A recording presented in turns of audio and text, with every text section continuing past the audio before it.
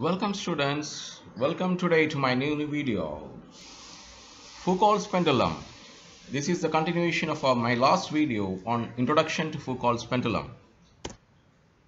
In the last video, we have seen an introduction, what is a Foucalt's pendulum, what it is being used for, and what are the history behind the Foucalt's pendulum.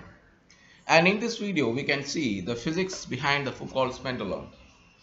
And the mystery, a profound mystery is being embodied in the Foucalt's pendulum and some interesting ideas and concepts about inertia and the different views about the acceleration of a system from a far away bodies.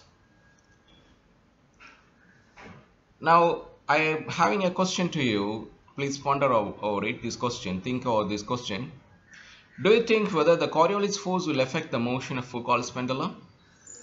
So if so, how will it affect its time period or its period of precession? We have already learned Coriolis force and an introduction to the Foucalt's pendulum. Now think about it.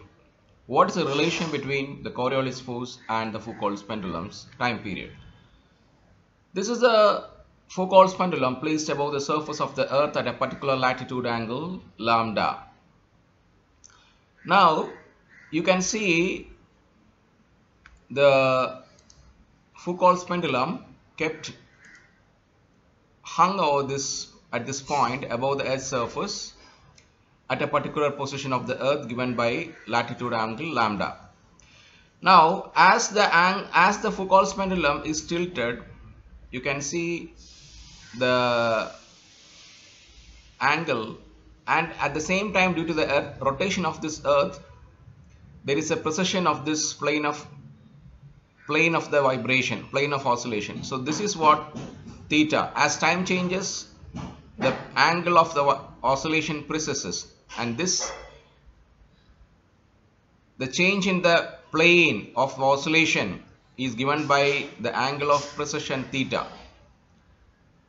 And the frequency, the natural frequency of this oscillation of this pendulum is root of G by L, where L is the length of the pendulum. And suppose if I am using r and theta as the coordinates, like in a spherical polar coordinates, and then r equal to r0 sine gamma t, where r0 is the amplitude of the motion.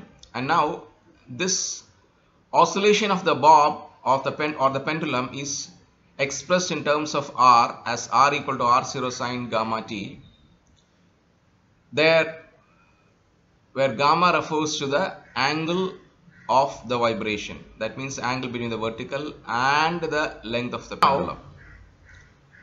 As we already know that there are two forces acting on the pendulum bob.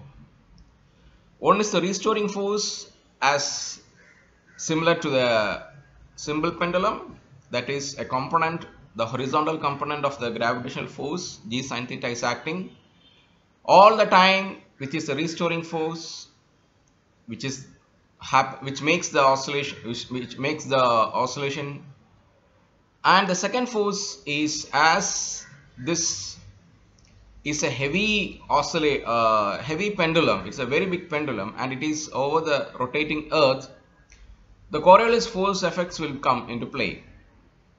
And the horizontal component of Coriolis force, as we told, is always perpendicular to the velocity of a body moving. So as we know, the vertical component of the Coriolis force is negligible because it is because as we know that the angular momentum of the earth is almost vertical, so the horizontal component of the angular momentum will be almost zero.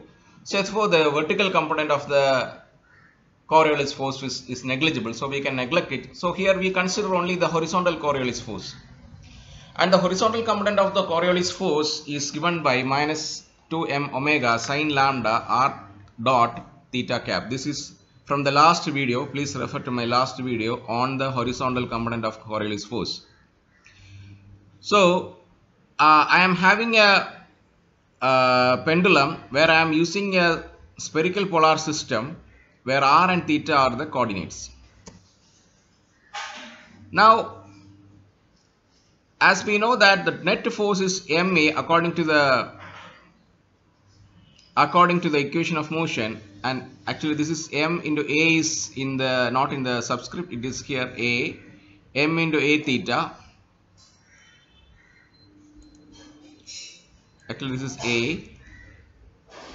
ma theta is fch. So along the angle theta direction, the net force ma theta is the Coriolis force. So when I equate the equation of motion with respect to the horizontal Coriolis force and equating the horizontal component of the Coriolis force and the mass into angular acceleration. So angular acceleration is given by r theta double dot plus 2 r dot theta dot. This is from previous videos. In a spherical polar system, the component of acceleration along theta direction is given by r theta double dot plus 2 r dot theta dot, and that is what equal to minus 2 m omega sine lambda r dot.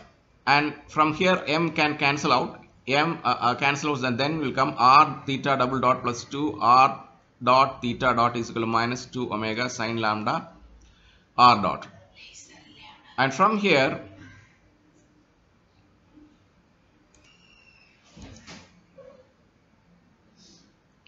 so this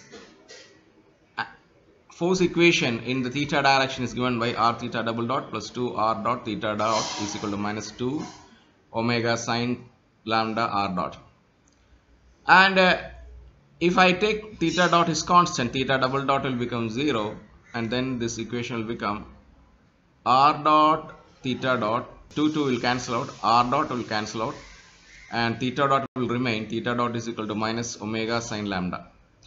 So this is what the equation of the motion of the and then we come to the precessional motion. So if someone asks you to derive the equation of the Foucalt'S pendulum, you have to derive this. I am weaving this from the above the earth, and means if I am speaking about the as earth rotates, the plane of oscillation also precesses, as we told you, that is given by the angle theta dot.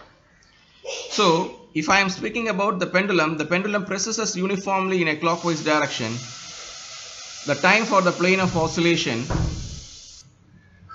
and as we know that the time period is given by 2 pi by theta dot, the angular velocity or angular frequency, and then the theta dot, which is angular velocity, which is omega, is given by the last equation omega sine lambda.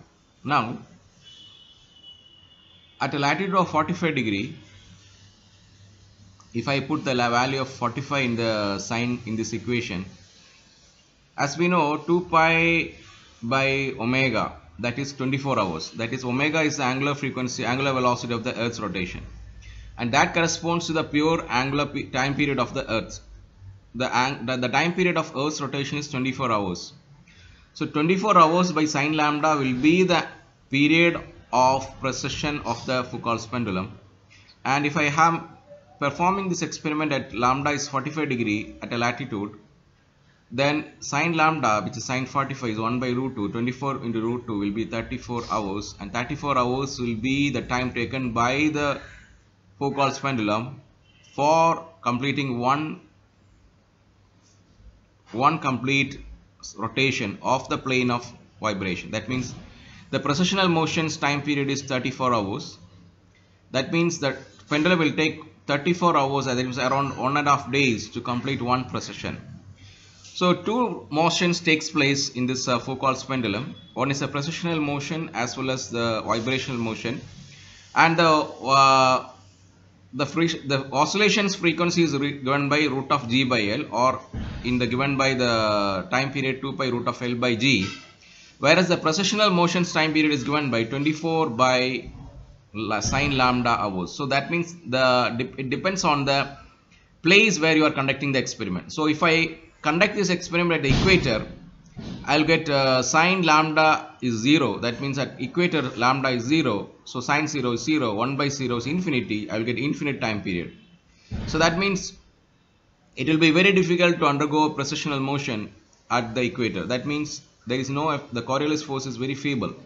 And if I consider this at poles, it will exactly persist in 24 hours. That means at poles lambda is 90, sine 90 is 1. So the time period of the precession is 24 hours. That means in one day the Foucalt'S pendulum will complete one precessional motion or rotation.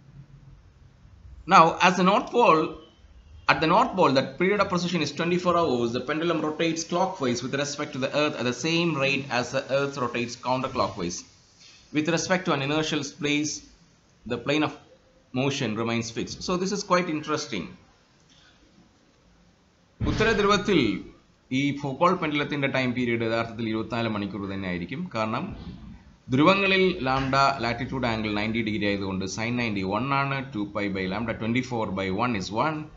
So ഭൂമിയുടെ അതേ സ്പീഡിൽ തന്നെയാണ്, അതേ സ്പീഡിൽ തന്നെയാണ് Foucault pendulum oscillate ചെയ്യുന്നത്. അപ്പോൾ ഒരു ദിവസം കൊണ്ട് പ്രിസിഷൻ ഒരു പ്രിസിഷൻ കംപ്ലീറ്റ് ചെയ്യും ഫൂക്കോൾട്ട് പെൻഡുലം. അതേസമയത്ത് with respect to inertial space inertial ആണ് എന്ന് സങ്കല്പിക്കുകയാണെങ്കിൽ the plain of motion remains fixed. കാരണം പുറത്തു നിന്നുള്ള ഒരു ഇനേർഷ്യൽ സ്റ്റാറിൽ നിന്ന് നമ്മൾ ഫൂക്കോൾട്ട്സ് പെൻഡുലത്തിലേക്ക് നോക്കുകയാണെങ്കിൽ ആ സ്റ്റാർ സ്റ്റേഷനറി ആണെന്ന് സങ്കല്പിക്കുകയാണെങ്കിൽ ഒരു നമുക്കറിയാം സ്റ്റേഷനറി അല്ലെങ്കിൽ ഇനേർഷ്യൽ ഒബ്സർവറിൽ നിന്നും കോറിയോളിസ് ഫോഴ്സ് സംഭവിക്കാത്തത് കൊണ്ട് ആ plain of motion remains fixed ആയിരിക്കും. അതുകൊണ്ട് അവിടെ ഒരു പ്രൊസഷണൽ മോഷൻ നമുക്ക് ഒബ്സർവ് ചെയ്യാൻ സാധിക്കുകയില്ല ഫൂക്കോൾട്ട്സ് പെൻഡുലം സ്റ്റാറിൽ നിന്ന് ഒബ്സർവ് ചെയ്താൽ. മാത്രമല്ല ഈ ഫൂക്കോൾട്ട്സ് പെൻഡുലത്തിന്റെ ഇങ്ങനത്തെ ഒരു എക്സ്പെരിമെന്റിലൂടെ ഒരു പ്രൊഫൗണ്ട് മിസ്റ്ററി, വളരെ ഒരു അതിശയകരമായ ഒരു കാര്യം പുറത്തു വരുന്നതായിട്ട് നമുക്ക് കാണാൻ സാധിക്കും. It is related to the physics of the inertia. We come to the end of